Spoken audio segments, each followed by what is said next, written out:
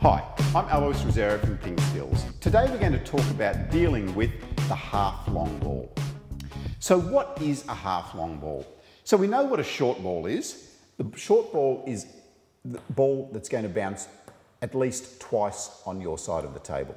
The long ball is the ball that's only going to bounce once on the table, and then the second bounce is going to be outside the end of the table. The half-long ball is the one that becomes a bit more awkward, where the first bounce is there and the second bounce is really going to be close to that end line. So that half-long ball is difficult because if I try and push the ball from here, the ball's already a long way away from the net and it's going to make it difficult for me to get the ball short at the other end. Also, that second bounce bouncing close to the end line means it's difficult for me to swing from below the table and contact the ball without crashing my bat into the table. So what I need to do is firstly really watch the ball, and it often happens on a serve, is watch that serve carefully and try to recognize if that ball is going to be half long, or if it's going to be short, or if it's going to be long. If you can recognize that early, then you can start to move into position.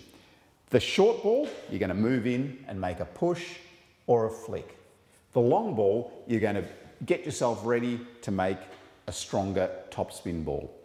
That half-long ball though, you've got some options. The first one is that even if that second bounce is going to be here, it means that first bounce is still going to be halfway up the table. If I recognise that early enough, I can get to the bounce of the ball, and from here, I've got much better control. I can still get that ball short, or I might be able to flick the ball from here. Now, at a more advanced level, it is possible to topspin that half-long ball. So let's have a look at it. That ball's going to bounce there. It's going to go up and down. If I can contact the ball here at the top of the bounce and have a much more horizontal stroke, but really fast brushing contact, I can still make a topspin on the table. I'm watching the serve. I'm going to see, is it short? It's short. I'm going to come in and try to get that ball early. If the serve is coming long, I'm going to watch, and I'm going to get there and make a topspin. Now this half-long ball, you can see that that second bounce was going to be really close to the edge of the table, and that's the difficult one. So I need to either come in and still take it early, or I'm going to try and come over the table and make that topspin.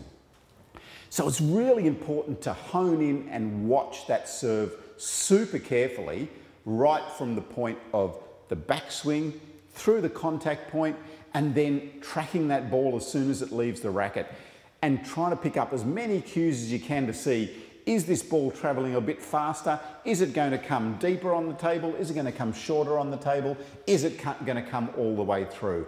So they're the things that you're really looking for. And initially, you're going to make mistakes. And that's why this is a really important part of your practice time, to start to be able to recognise better whether the serve is short, long, or you've got that awkward half-long ball coming and you need to react to it as quickly as you can.